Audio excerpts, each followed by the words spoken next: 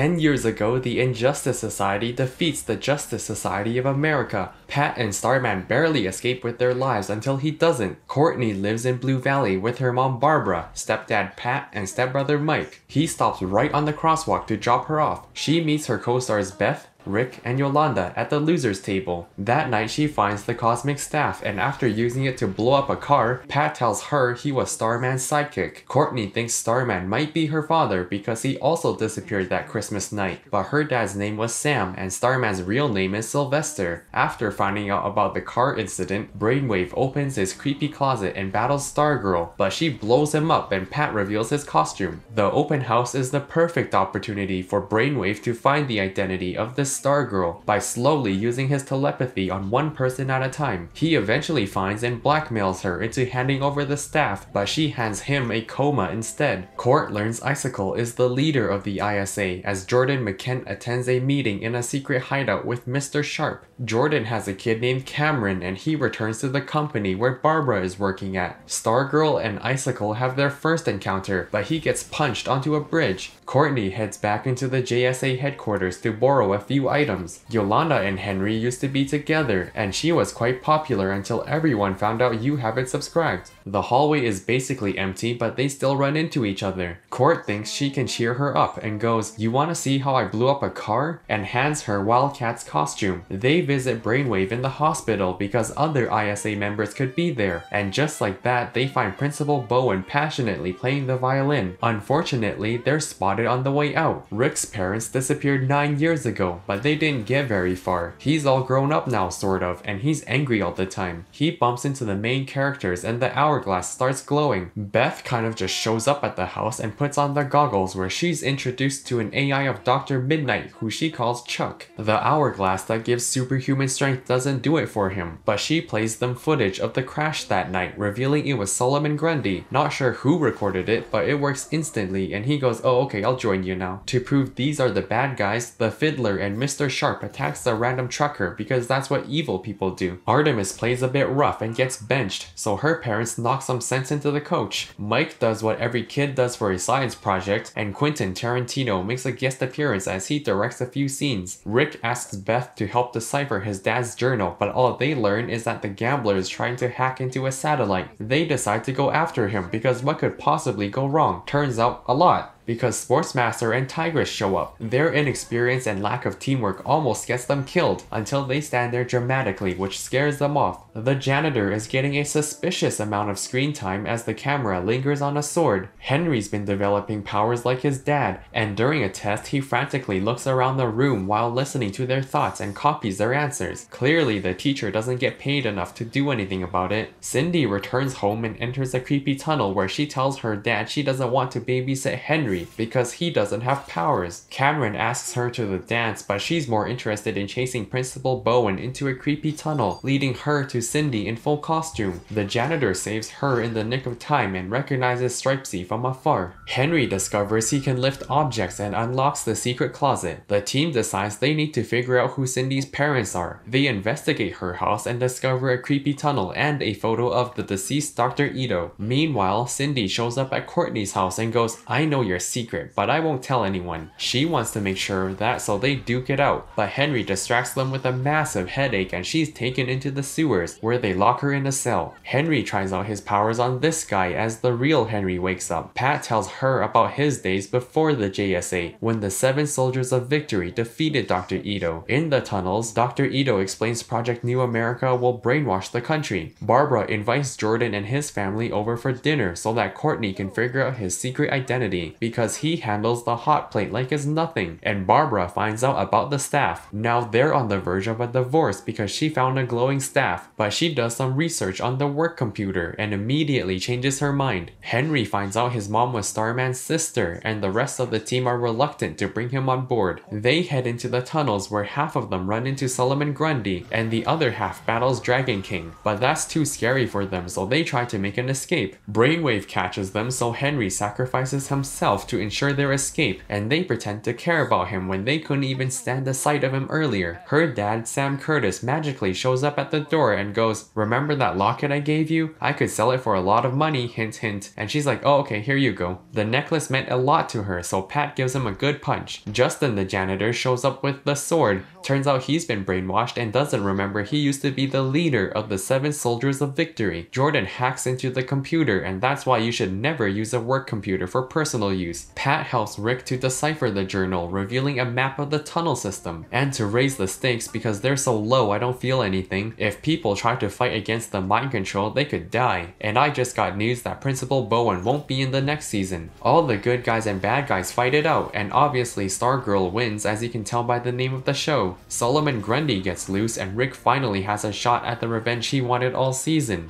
Or not. Actually, he just lets him go. Brainwave uses cheap mind tricks, but Yolanda sees right through them. I guess he's not in the next season either. Start by mind control. To conclude the 13th episode, we get an epic showdown between Stargirl and Icicle, but he trips and gets run over. The Shade teases season 2 as Cindy finds Eclipso, and because we didn't actually see him die on screen, Sylvester is still alive. Cool show. Check out season 2. Bye.